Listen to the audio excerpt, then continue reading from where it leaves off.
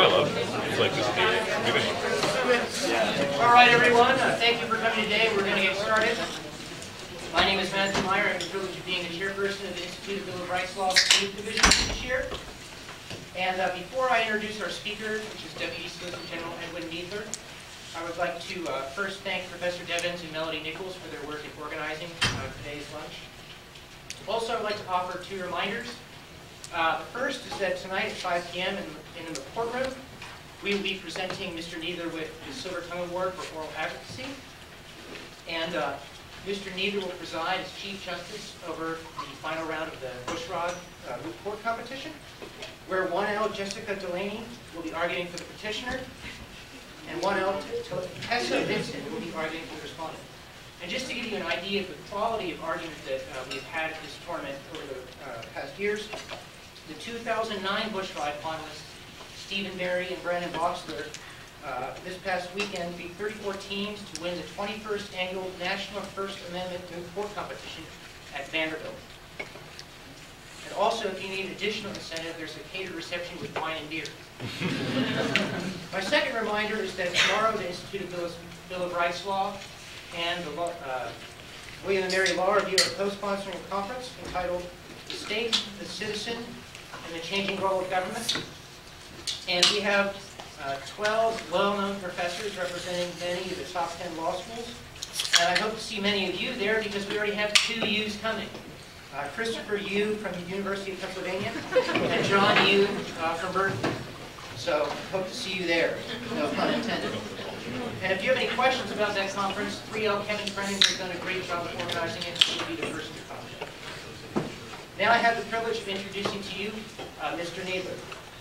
Mr. Kneedler is the Senior Career Deputy Solicitor General in the Office of the Solicitor General, which is the office in the that represents the United States government before the Supreme Court.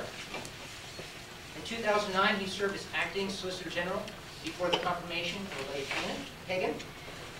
He has supervisory responsibilities for several areas of the United States cases that are in the Supreme Court docket, including challenges to agency decisions, immigration law, federal benefits, natural resources, Native American law, and some international law issues. He also assists the Solicitor General in deciding whether to take appeals in the lower courts in those areas. He has argued, one of only 8 people to have argued over 100 cases before the Supreme Court. He just told me that as of today it's 111. He has argued, among those, several controversial cases, including Ricci v. DiStefano, Wyeth v. Levin, INS v. St. Cyr, Legal Services Corporation v. Velazquez, and Lujan v. Defenders of Wildlife. He's also filed amicus briefs and represented the government in other capacities in an additional 60 Supreme Court cases, represented the government in approximately 10 cases before the Circuit Courts of Appeals, and has also represented the government before the District Courts of the United States, most recently in the Arizona immigration case. Before joining the Solicitor General's office, Mr. Kneedler served for 4 years in the Office of Legal Counsel in the Department of Justice, which was headed by now Justice Antonin Scalia. He clerked for Judge James R. Browning on the United States Court of Appeals for the Ninth Circuit, is a 1967 graduate of Lehigh University and a 1974 graduate of UVA. Today we'll be discussing the work of the Solicitor General's office generally, as well as Supreme Court advocacy in general, and also reminiscing about his experience in 30 years of argument cases.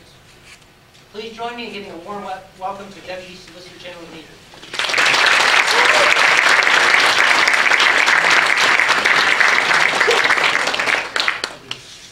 Thank you very much. It's wonderful to be here. It's great to see all of you, and it's taking me back to 35 years ago, I guess, when I was in your place.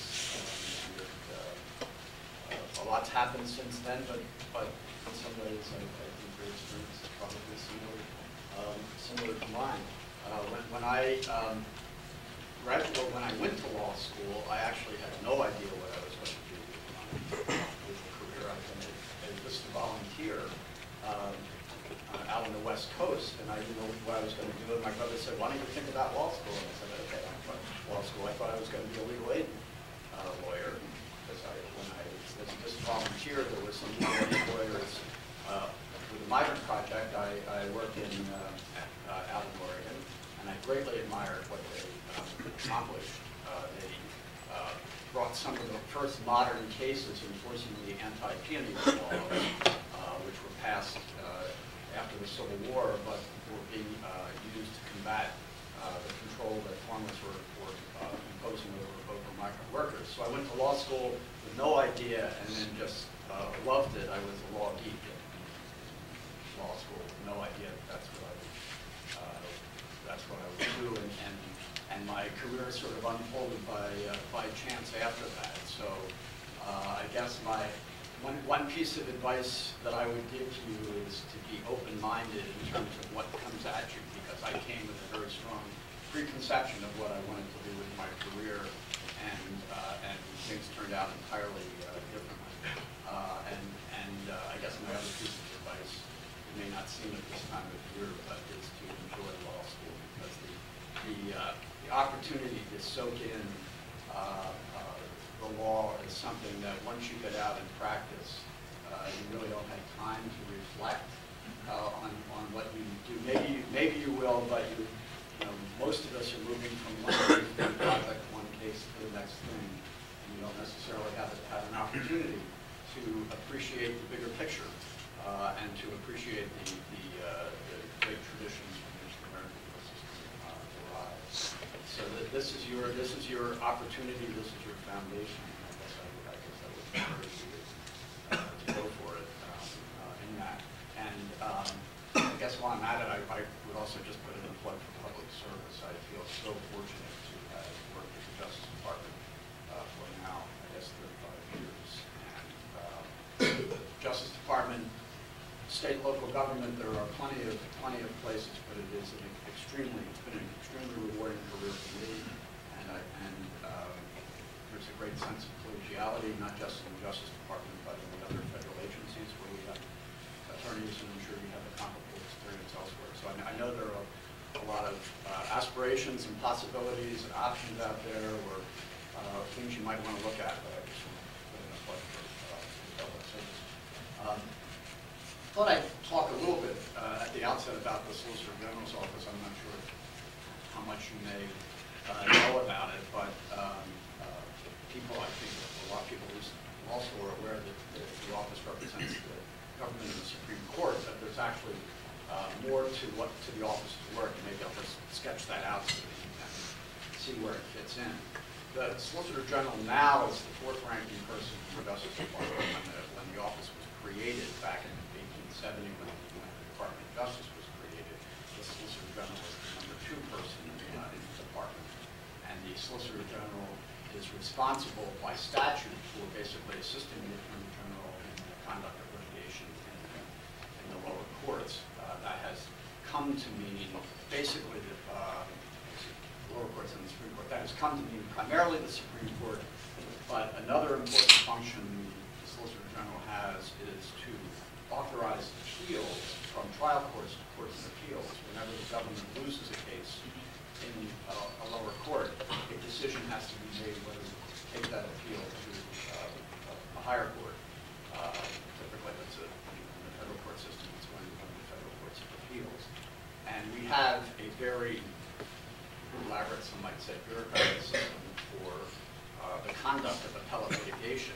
Typically, the attorney who worked on it at the trial court level will not be handling the appeal. In the U.S. Attorney's offices, in the cases in the field, sometimes they do.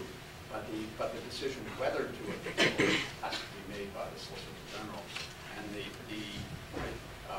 theory, I mean, there's several reasons behind that. One is that it's a good thing to have an independent look at a case after you may have probably had a good case in the trial court, but you want somebody else to look at it afresh after if we've lost in the trial court to see whether we should be taken to a court of appeals. And then we have a similar process if we lose a case in the Court of Appeals to decide whether to take it to the Supreme Court. So that there are those responsibilities in the lower courts in addition to the Supreme Court. The Solicitor General also has to decide whether to file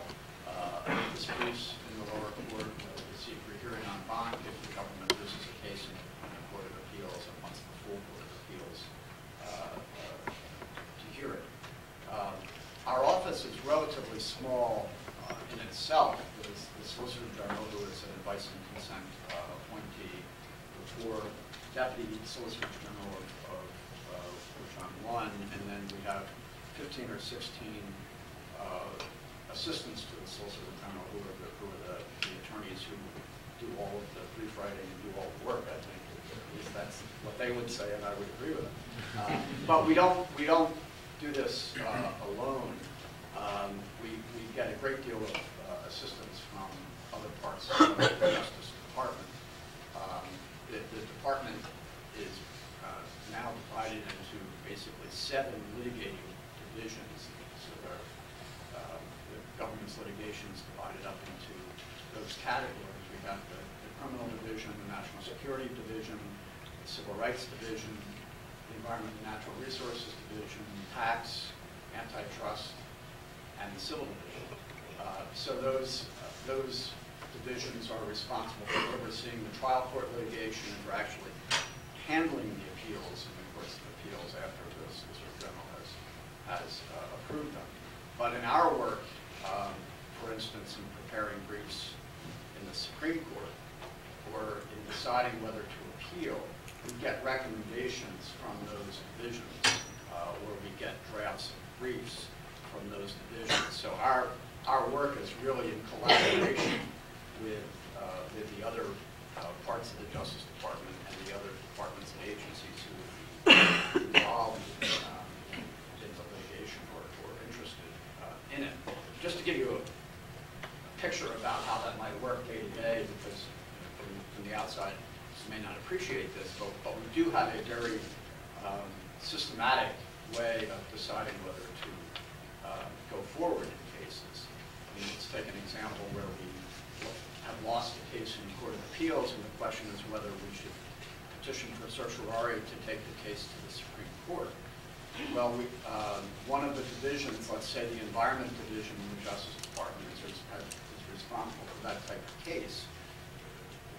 That division would solicit recommendations from the other government agencies that might be interested in the case. You might, sometimes it's just one agency, but sometimes you might have a number of agencies that would be interested because they have different subject matters or responsibilities, sometimes conflicting views within the government. So in that situation, the Environment Division would solicit those recommendations and then make its own recommendation to our office. And then it would be assigned to one of the assistants to the Solicitor General to make his or her recommendation. It would come with a Deputy Solicitor General like myself. I'm responsible for certain of the subject matters, and then we submit the recommendation to the Solicitor General. So there is a lot of deliberation that goes into this, and I think it serves a number of valuable functions. I think there's a real disciplinary function for the people involved in making decisions and making recommendations. Because when you have to put your thoughts and your reasons in writing, it forces you to think things through, and it forces you to confront problems that if you just responded, hey, we lost this case and we want to take it to the Supreme Court, that may be your visceral reaction, but there may be problems with the case. There may be countervailing considerations. And so these memoranda that get written within the government, everybody involved in the process sees them, so you can criticize them, you can respond to them, to make sure that we have ventilated all the issues that may be in the case, that we've exposed them. So if there are weaknesses in the case, that the Solicitor General, when he finally has to decide, will be aware of all the problems. And we have a long-standing tradition in our office that you're not expected to make a politically correct recommendation. You're expected to give your best judgment as to what you think the government should do. We put great stock in the independent judgment and recommendations of the attorneys who work in the office, because the system would not work if we weren't giving the Solicitor General our best views of what we thought should happen. So when you see that the government has taken a position in the Supreme Court or in a lower court, it's the product of that kind of of deliberative process. It's not just something that the Solicitor General sits in his office and decides what's the best thing to do in this case. It's the end product. The filing is the end product of that deliberative process. And much the same thing happens with actually draftable briefs or the certiorari petitions that we file in court. We will typically get a draft from whatever division is responsible for it. That would be commented upon by the other components and agencies of government who are interested in that, or if you worked on in our office. And one of the things we do is we basically start over and looking at a case when it goes to the Supreme Court. The arguments will have been made in the lower courts, but we want to. In the lower courts, they may be bound by precedent, or they may have a particular way of looking at things within that circuit. But when the case goes to the Supreme Court, they will be looking at it themselves afresh, and sometimes not too impressed by what the lower courts have done in the case. I remember I had this case probably 15 years ago called Central Bank of Denver under securities laws. And it was a private damages action under the securities laws and under Rule 10b-5. And the question was whether you, not only could you hold the person liable who committed the fraud, but what about people who aid and abet the fraud? And 11 circuits had held that you can have liability on bargators and abettors. I asked the SEC to tell me how many cases have been decided for that question in it, and I think I told them to stop counting when they got to 650. And I went into the Supreme Court saying, obviously, with this principle embedded in the law for the last 20 years or more, the Supreme Court surely will just go along with what the lower courts had thought. Well, no. They looked at it afresh, and they were quite unimpressed by the fact that all the lower courts had come out the other way. And that is, I think that's even truer today than it was 20 years ago. The court takes a new look at things, and it doesn't view itself as just correcting things that are seriously wrong. It views itself as taking a novo look at the law. So if they're doing that, we sure have to do it. And so that involves making sure that we've gotten to the bottom of all the legislative history, if it's an agency, understanding how that agency program works. Just like the lawyer for any client, you want to know your client's business. You want to know where the flaws, where the problems are in the agency's program, so that you're aware of them. So if you're asked about them at an oral argument, you can give a candid answer. And I mean, a lot of you will face this in the future. If you have an institutional client, it's still a client, and it's an important part of advocacy to be able to tell your client's story in a way that puts best light possible on the client's business, but being prepared to explain to the court where there are problems, and some of the most awkward, but sometimes some of the most gratifying arguments is where you really have to say that things haven't been working too well in this program, but they're changing it. They've adopted new rules, they've adopted new policies, and so you're sort of able to come clean with the court in that way that overall the agency is still right with these problems. They're correcting them, and you're trying to get that point across to the court. And I've seen that happen several times. So one of the important roles that we have to play in the office is to ask tough questions, to challenge and to study hard, to be prepared, particularly when you get to oral argument, because the justices now are so active on the bench, they are so smart, and there are questions that can come out of the blue that you wouldn't necessarily wouldn't have thought that would be asked, but you have to be prepared for them, which means you have to basically educate yourself about things that aren't necessarily in the record. Unlike a lot of lower courts, the Supreme Court feels quite prepared to ask you questions about how things work, even if it's not in the record. For a number of years, 10, 15 years ago, I represented the Social Security Administration in disability litigation. And in those cases, I would be asked questions: how many claims are there? How does an administrative law judge handle this particular type of issue? None of that was in the record. But they want to know because they're going to be making decisions for the whole country. And so they want to know these sort of legislative facts or programmatic facts so that they will be making their decisions with full knowledge of what's going on. So all of that goes into the preparation of our briefs, and then in the preparation for the oral arguments, which are daunting now because the justices are so active, and you need to be prepared going into the argument to know that what are the 3 or 4 things that you feel like you must say, and you have to make them into an answer to a question, even if you haven't, even if you're not able to expound at the beginning of the case. You may only get a few sentences of your presentation out before you're hit with questions. So that's sort of a description of the role of the Solicitor General vis-a-vis the Supreme Court. And I thought I'd also talk a little bit about some of the ways in which advocacy before the court has changed, or some of the things that have happened over the years. One of them I mentioned is the nature of oral advocacy is so different. You are no longer in a position to speak several paragraphs and really set up your argument in a very logical sequence. I think in the lower federal courts you typically have more of an opportunity to do that, but in the Supreme Court you don't. But also the nature of how the court thinks about law has changed. When I first came to the department, and when I was first in the Solicitor General's office, you could argue a case.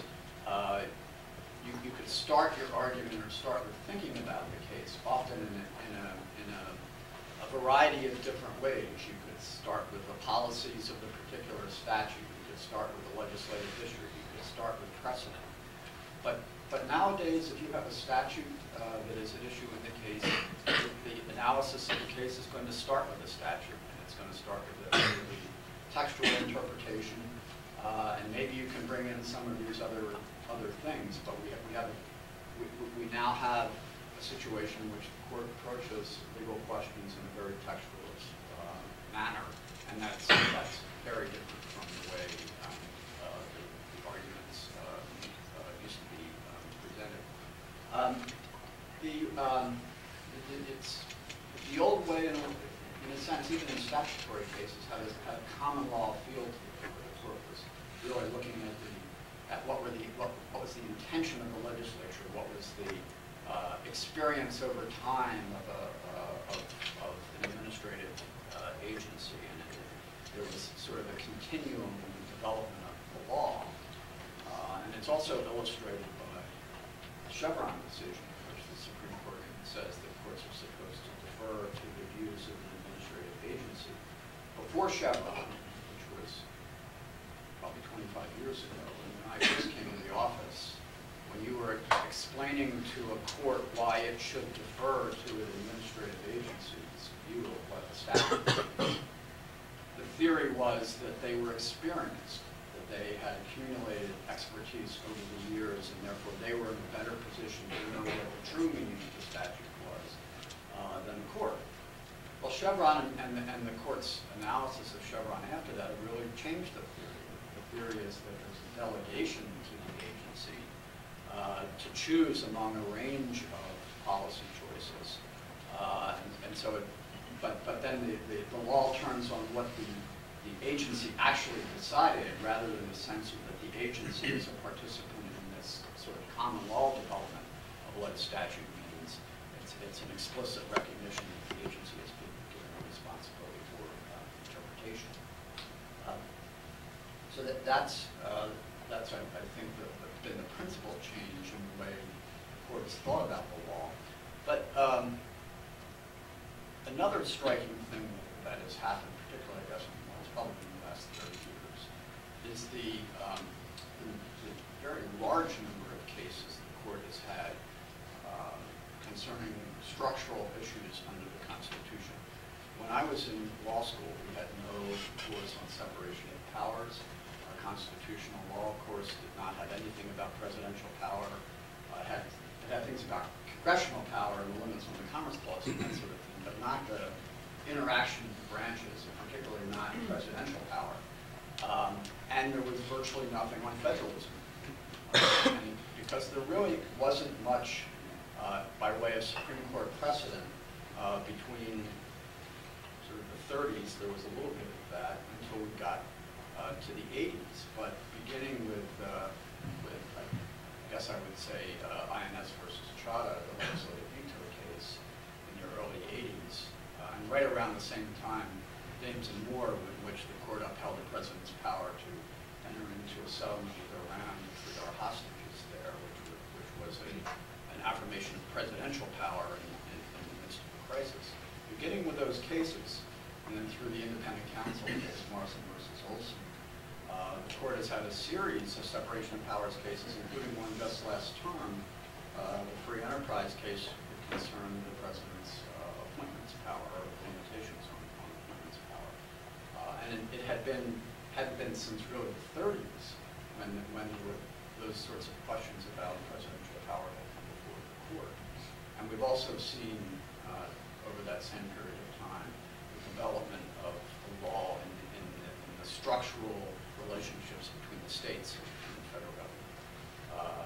Developments in the 10th Amendment area, where the court has been sensitive to the federal government's, or Congress is trying to commandeer the states into carrying out federal programs. Many cases involving the 11th Amendment, the sovereign immunity of the states, which is I think both important in its own right, but I think emblematic of the way in which the Supreme Court views the important role of the states as separate sovereigns in the country. None of that was really much in the public consciousness or the legal consciousness 30 years ago. And I think it extends to cases like Bush versus Gore on the election of the president. And then I think it also extends to the Supreme Court's cases dealing with the habeas corpus rights of detainees at Guantanamo Bay, where the court has stepped into that area, both in some instances restricting the president's power, or in some instances overturning Congress's attempts to regulate the way in which claims by the detainees of Guantanamo Bay would be handled. Now, habeas is not necessarily a separation of powers issue as we think of it in typical habeas corpus, where a convicted criminal defendant is trying to get his conviction set aside, but in the wartime context, it's very much a separation of powers issue. And so that, when I reflect back, I think that the court's role in policing separation of powers has been, I think, one of the most significant developments over that period of time. And it's been, I've participated in some of those cases, and actually a couple of the most rewarding situations we're working on the early separation of powers cases in my career, and particularly INS versus Chadha, where to work on that, I went back to all the sources on the origins of the Constitution and the Federalist Papers and the debates of the Constitutional Convention, to look for the executive branch was arguing that the statute providing for Congress to have a one-house veto of actions taken by the legislature or the executive branch. We argued that was unconstitutional as an interference with the president's execution of the laws, and it gave Congress the power to control the executive branch without passing the statute. But in looking for arguments on that, I went back to those original sources, and I was struck. In fact, it was sort of chill went up and down my spine, frankly, when I saw that the reasons why the framers set up a system with a bicameral legislature and the president being able to veto legislation all played out in Chadha itself. Chadha was a case, it was an alien who was going to be deported. But there was a situation in which the Attorney General had the authority or the discretion to suspend the deportation of an alien if he thought that the individual had equities which would warrant his staying in the country rather than being deported. But the statute provided that one house of Congress could veto the Attorney General's decision to suspend the deportation of an alien, which is what happened with Mr. Chavez. Well, one of the reasons why we have bicameralism, in particular the House of Representatives vetoed it, the framers thought that the House of Representatives, because it was so much larger, was likely to act impulsively. If you have only one house, something can pass quickly. If you have like one member supporting a particular thing, it's easy to get consent. Not easy, but it's easier to get consent of other members of the House to pass it. It's easier to corrupt the legislative process or the decision-making process if you only have to approach maybe one committee or one committee chairman or something like that to get a law passed. And you would also, if you allow one house of Congress to do that sort of thing, then you would be a much greater potential for instability in the law, because the president, who has the veto power, is able to, and who's responsible for executing the laws and has this experience, if his decisions could be changed by a unicameral legislature, then we would have, as the saying went, a government of man, not of laws. Well, in Mr. Chada's case, the resolution vetoing his suspension of deportation was passed in the middle of the night by the House of Representatives, with probably 3 people on the floor at the end of the session. It was reported out of the Judiciary Committee, House Subcommittee on Immigration and Judiciary. And a couple other aliens in the same situation didn't have theirs vetoed. He did. Right around the same time, and I've never known whether there was any connection.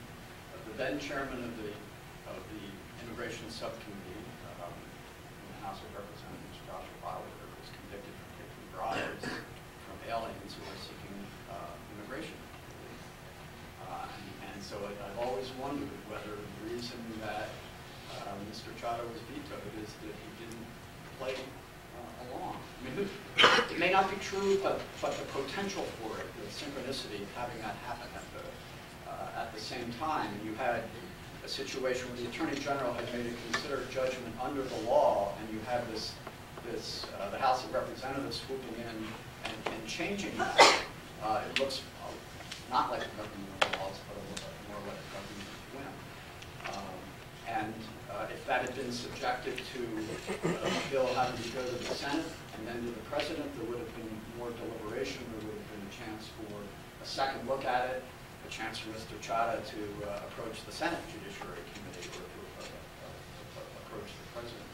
So it was actually very moving to see that the foresight that our framers had in setting up the separation of powers under which we operate. And I had a similar experience in working on the independent counsel case in which the Supreme Court upheld the method for appointing independent counsels, which was to have them appointed by a 3-judge panel of judges from the D.C. Circuit rather than by the President.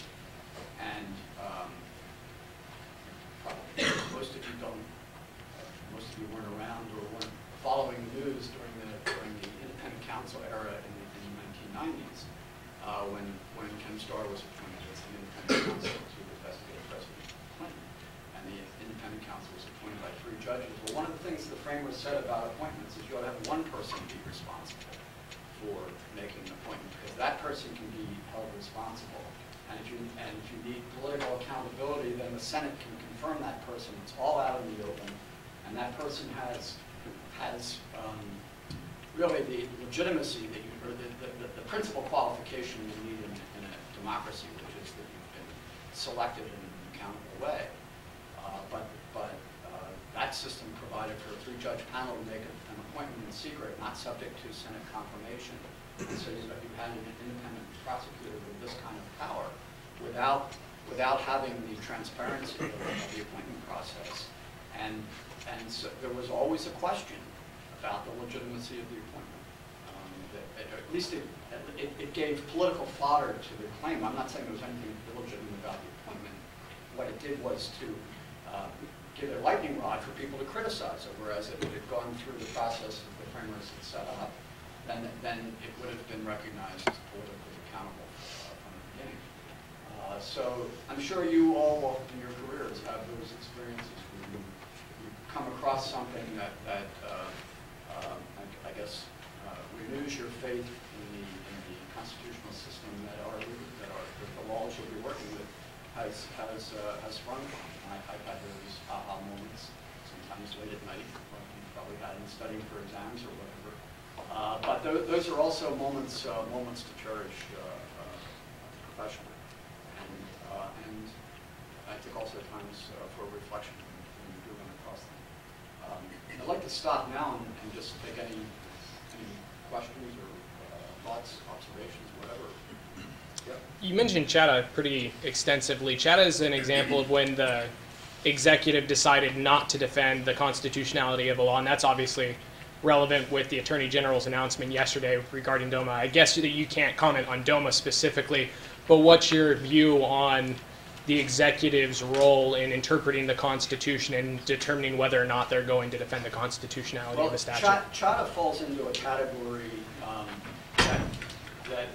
there's several categories of cases in which the Attorney General might decide not to defend a statute. Chatham was a situation where there was a separation of powers issue and executive power, and in that situation, the Attorney General has always represented the interests of the executive branch, even though a reasonable argument could be made on the other side. And in fact, in Chatham itself, the House and Senate both intervened in the case, in the Court of Appeals and the Supreme Court, and presented oral argument in defense of the statute. Our view was that the House and Senate did not have standing as a constitutional matter, but that that was the position we took in Chatham, that they were certainly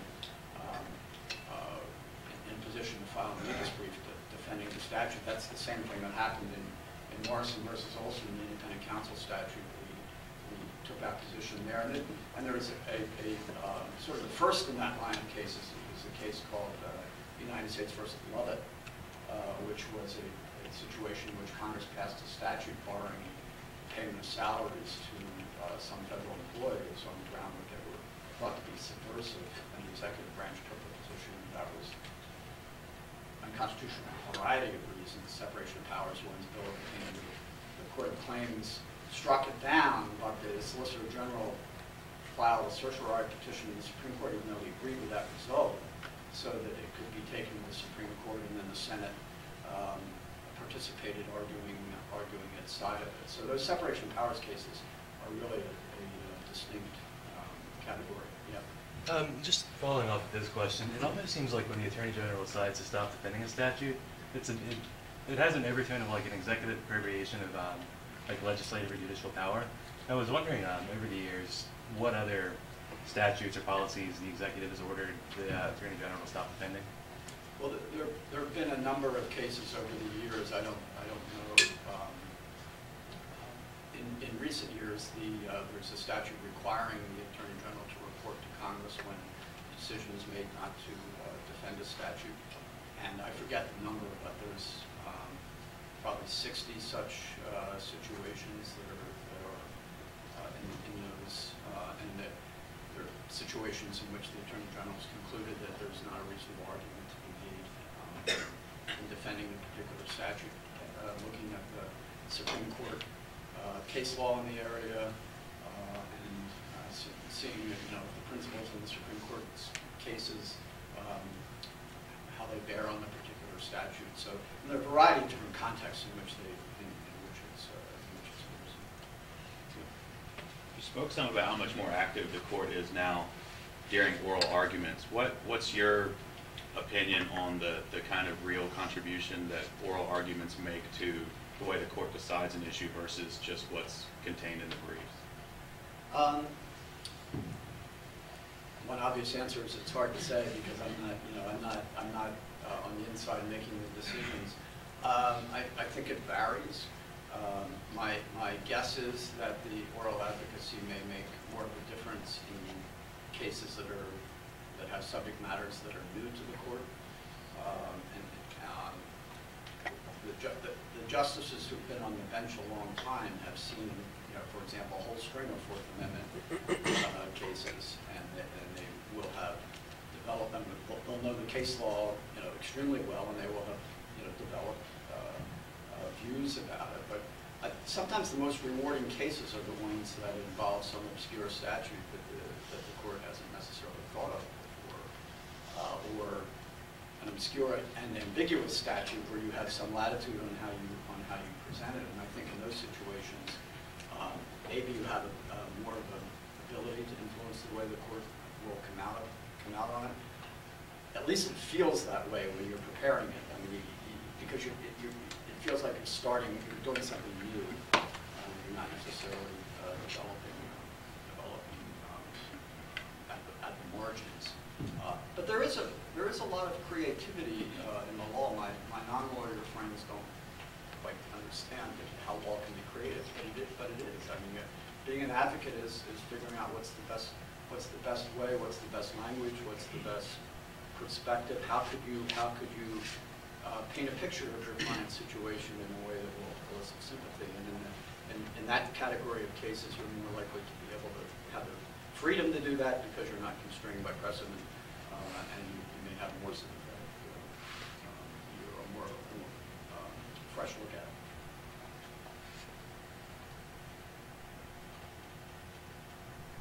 Anybody else? I was wondering, you were saying that the style of argument has changed from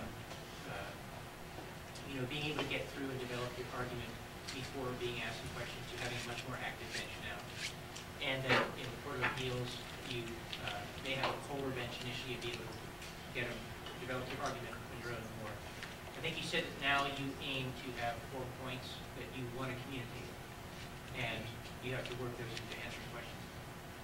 I was wondering how you prepare for arguments, and whether it's a full, you develop a couple paragraphs that you want to get started on, or whether you don't even bother to do that because you think would be asked questions, and then how you, what your strategy is for approaching how you're going to argue. Well, I almost always prepare a written statement that is about a page and a half. First of all, let me say, things vary. When we're a party to the case, we have a half an hour on the side of and half an hour is a fair amount of time, but probably half the cases we're in, we're just an amicus supporting a non-federal party, like in I don't know, a Fourth Amendment case, where the case comes out of state courts. We will almost always participate in a criminal case involving the Fourth Amendment issues, for example, and the state will often cede us 10 minutes of the argument time. So in that situation, you have to hold your whole argument in 10 minutes, so things have to be compressed. But what I do for preparation is it's usually like a page and a half double-spaced type, which is my sort of oral summary of argument. I never expect that I would be able to deliver that. But what it really is an attempt to boil down the essence of the case after having looked at it afresh at the time of the argument. Oftentimes the briefs will have been written 3 or 4 months before that. And you sort of haven't thought about it much, you're looking at it again, and you're looking at it again, maybe the reply brief has come in, or maybe there was some issues that you knew were out there at the time you wrote your brief, but you just decided not to say much about them because let's see what happens, but you're approaching argument, and you say, well, I guess I'm going to have to have an answer to that. And also the oral presentation just necessarily has to be simple. So I do that page and a half, because it's a discipline to say, how can I boil this maybe complicated case down to whatever that is, 20 sentences? I'm not sure how many sentences that is. And I really go over that fairly carefully. And what often happens, I'll often be able to get out the first couple of sentences, which I will have more or less memorized. But the other sentences and phrases that I've worked on will leap to mind as when I'm about to answer a question. So even though I don't read the whole thing, the discipline of going through the preparation helps me to focus on what are the three things that sort of expands on that. And then the other thing I do in terms of taking things to the podium, some people go up without anything at all. Even if I never look at it, I have to have a piece of paper in front of me. It's like a security blanket. No, what I'll have like what maybe the three issues and maybe 2 or 3 bullet points underneath it. This is the issue that I have to address. These are the 2 or 3 things I have to say about it. And again, the discipline of just putting it down in bullet points helps me to remember when I'm standing up there, because you really don't have time to look at your notes. So that's the culmination of the preparation. It's the culmination of preparation times spread over a week, 2 weeks, 3 weeks. We always have two full courts of an hour each, followed by a question. And those are very rigorous courts. So you're very seldom does something come up at oral argument in the Supreme Court that isn't at least similar to something you were asked. In our office who attended, and people from the agencies, and people in our office who have been Supreme Court law clerks or have the experience, they sort of know what the justices will what they might be interested in. And through that, you, one way or another, you sort of try to identify the issues that will come up. It takes a lot of preparation time, a lot of concentration. Is there anything else? Could you just talk a little bit about the relationship between the White House and the Solicitor General's office? I mean, obviously, the President's policies change.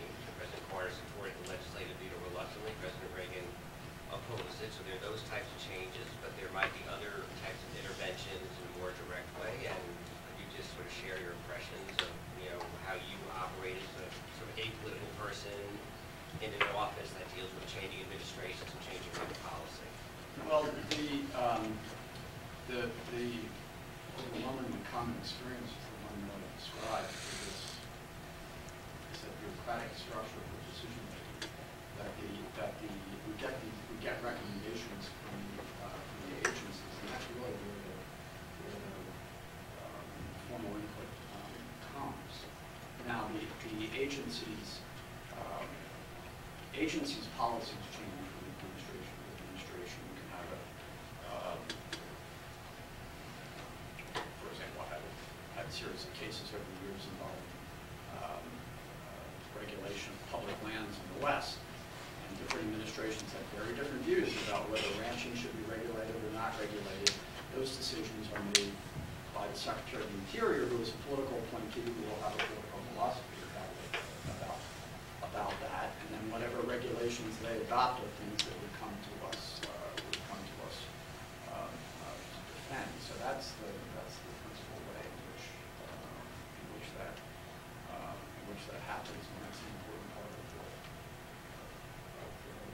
process. So that's probably all I want to get into on that. Are there any other things? Well, I think we actually have about 10 minutes left, so it'll be Okay, well then I don't know if, No, please come back tonight at 5 o'clock for the presentation of the Silver Tongue Award and for the final round of the moot court competition, and also for the wine and beer. Thank you. Please join me in thanking Mr. Kneedler.